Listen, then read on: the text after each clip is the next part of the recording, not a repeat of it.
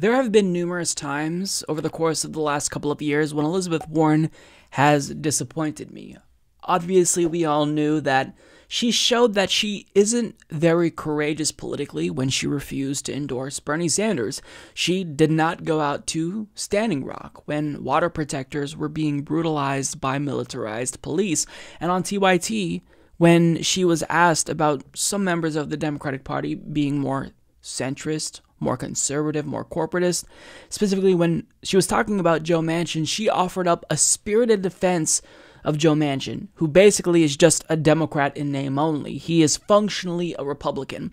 So I've been frustrated with Elizabeth Warren, and I've stated before that she lacks political courage because she's not willing to take on her own party. Now, when you contrast her with someone like Tulsi Gabbard, who endorsed Bernie, who went to Standing Rock, who is fighting against her own party, it's easy to see that Elizabeth Warren does not have any political courage whatsoever. She has essentially been spineless, and I don't like to say that because it seems really harsh, but for the most part, she hasn't been willing to take a stand if, for whatever reason, that would make her fall out of favor with the party or if it would offend elites, specifically Democratic Party elites.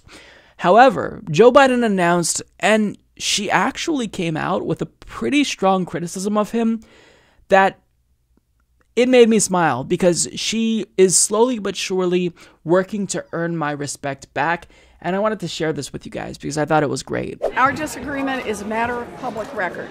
At a time when the biggest financial institutions in this country were trying to put the squeeze on millions of hardworking families who were in bankruptcy because of medical problems, job losses, divorce, and death in the family. There was nobody to stand up for them. I got in that fight because they just didn't have anyone.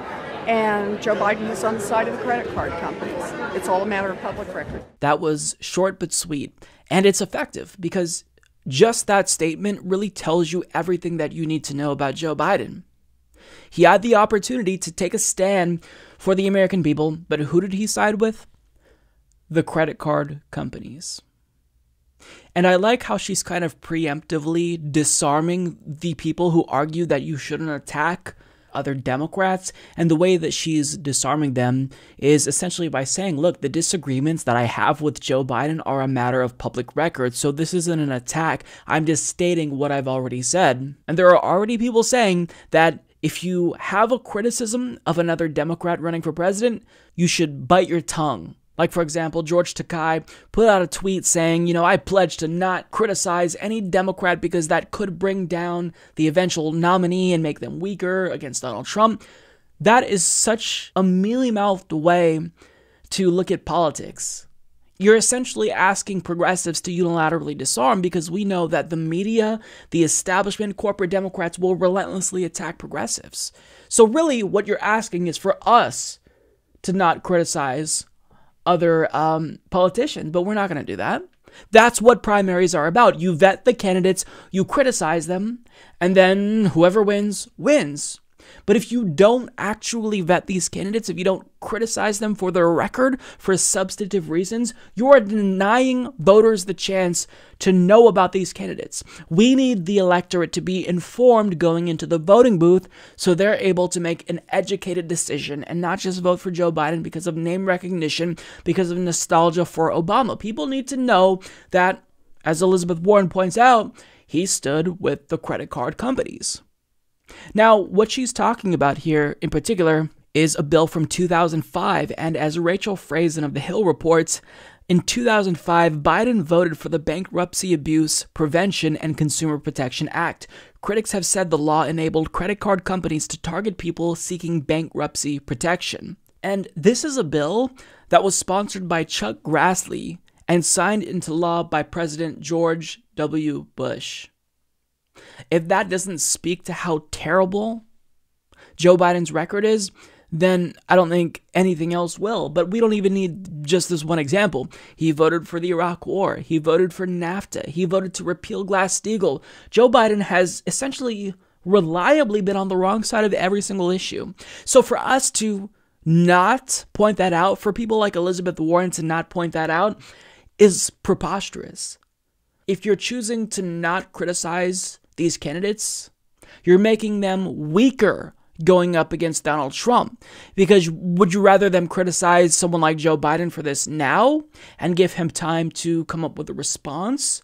Or would you rather this manifest during the 2020 general election? If Biden wins, God forbid, but if he wins, and then Trump does his fake populism thing, and then this comes back to bite Biden in the ass. Wouldn't you want voters to know about this now? So ultimately, they pick the best candidate? I mean, I don't get that, but I don't necessarily see as much pushback against Warren criticizing Biden here as I initially expected, and I think it's because the establishment, for the most part, they feel safer with Elizabeth Warren, and they don't necessarily view her as the threat that she really is yet, because she's not polling at, top 3 or even top 4. But in the event she starts to move up, in the event she were in Bernie's position, I think that they would have criticized her for speaking out against Biden like this. So kudos to her. I'm glad that she decided to speak up.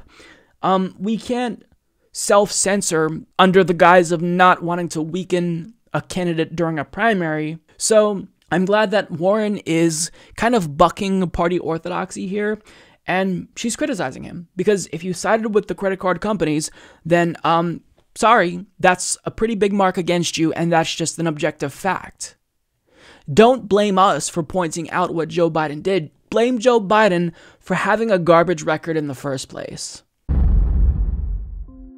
You could support the Humanist Report at patreon.com/Humanist Report. But trust me, I'd have way more supporters on Patreon if that was my podcast. Sad.